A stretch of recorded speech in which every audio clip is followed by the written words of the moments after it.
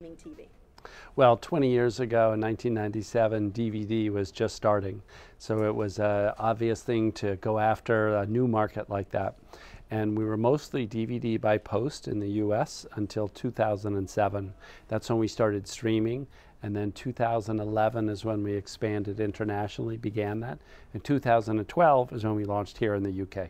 So original content has always been very important to you. How crucial is original content and making original stuff in your fight against competitors like, for example, Amazon Prime? Massively important. I mean, we've competed with HBO and, really think about your time and when you relax, what are you going to watch? And there's so much competition already. And our new shows like Stranger Things, that's so hot right now, are great differentiators because they're only on Netflix. Of course, there's House of Cards, Orange is the New Black, Narcos Season 2 is coming this September. There has been some criticism of the fact that you have raised prices. I think it's called ungrandfathering when you raise the price for someone who's already a member.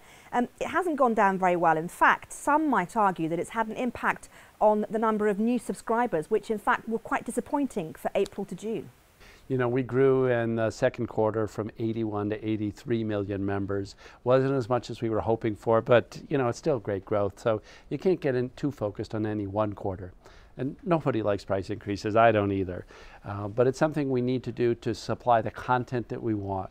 We want to have so much content that there's just always something great to watch on Netflix, and that does take a little more money.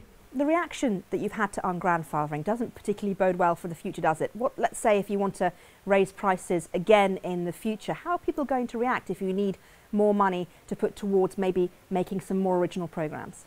5 years ago we were 20 million members, and we've just continued to plug away and grow and make the service better. And our entry pricing is the same it's always been. So here in the UK it's £5.99, it's $7.99 US dollars or €7.99 euro. So those prices haven't changed in years. What does the future hold in terms of TV and online and the differences in the way that people watch content? TV's getting bigger than it's ever been, and it's driven by the internet.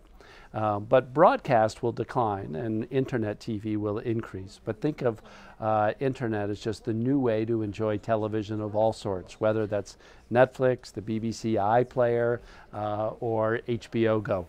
Do you think there'll ever be a time when people get all they want in terms of television content by streaming it online?